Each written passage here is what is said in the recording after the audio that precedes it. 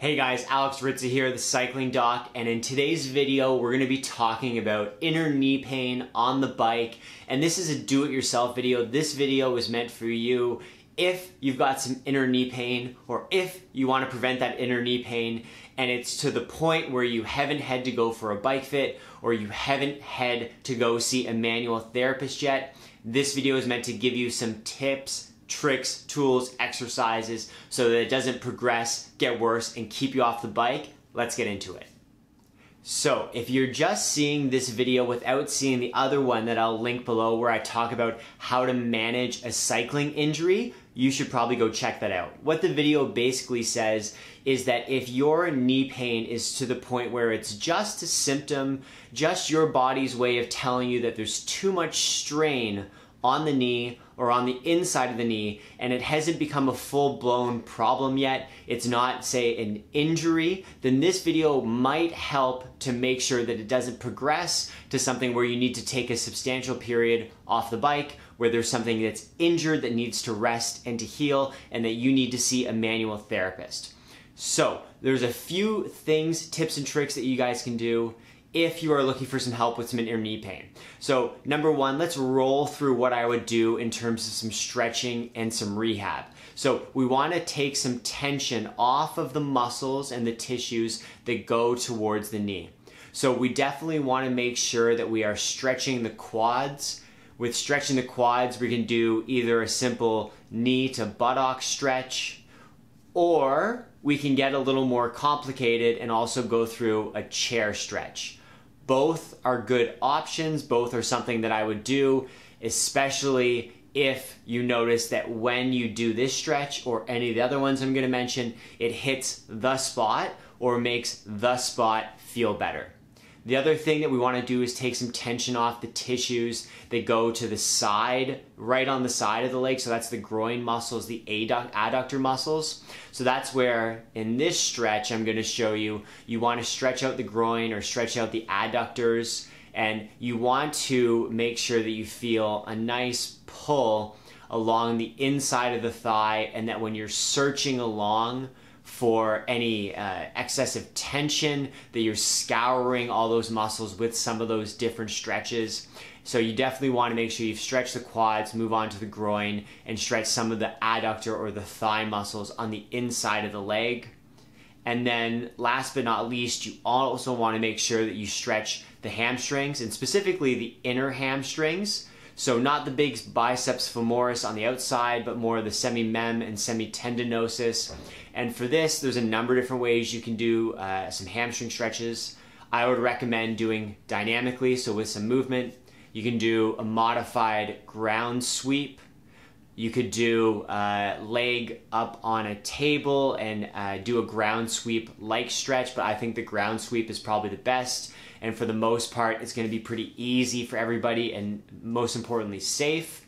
If it bugs your back, stop, pick something else.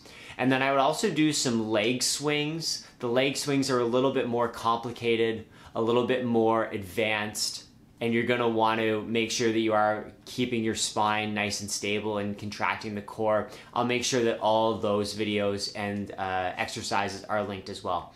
So we're not going to be looking to build any significant strength in the short term in this video, because this video is about giving you some relief so that we can keep you on the bike and stop a minor problem from becoming a big one. So we definitely want to do some activation exercises though, and activation is all about making sure the connection between brain and body, that brain-body connection, the signal from the brain is reaching down to the muscle.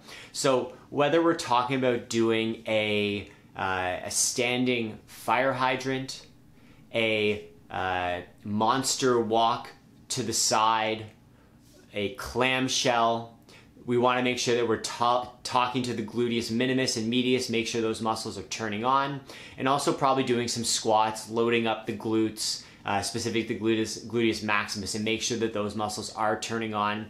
If you're doing any of these exercises, you don't feel like you're doing them right, you feel like those muscles aren't turning on, this is again maybe reflective that there's an underlying problem that you might need to get checked out if you can't even turn those muscles on in the first place.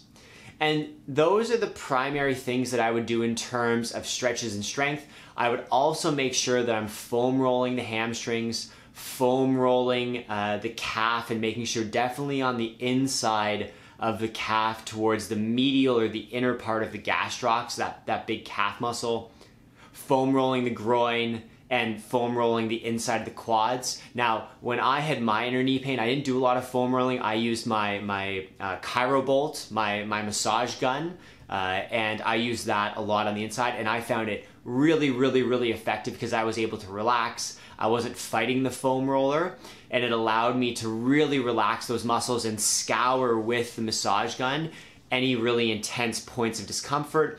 You could also just go for a massage and tell your massage therapist to dig around in the area around the knee for a good half an hour, and that if the problem is not too significant, requiring extra attention, this should be effective. Now, in terms of fit, it's almost impossible for me to make any obvious recommendations like without looking at your bike fit and knowing whether there is an underlying injury. Again, this is a quick fix video. For me, what I did was I slammed that cleat to the inside of the shoe, which brought my foot a little more medial or a little bit more towards the bike, and that should take some tension off of the knee. So I probably shouldn't use the word slam. I'd say nudge it a little bit in, and then if it feels a little bit better, maybe you nudge it a little more in, especially on the trainer when you can get some consistent feedback. That more optimal placement should help take some stress off the knee. So guys, I hope that was helpful. If you can take a little bit of time off, a day or two, do some stretching, do some activation exercises, do some massaging, maybe get the massage gun or better yet a massage therapist hands on there, and you maybe make a little tweak to the cleats. That should help immensely with that inner knee pain, and if not, if it doesn't go away, time to go see a good manual therapist and get it properly diagnosed to figure out what the core problem is. Take care, guys and gals, ride on, and I'll see you soon.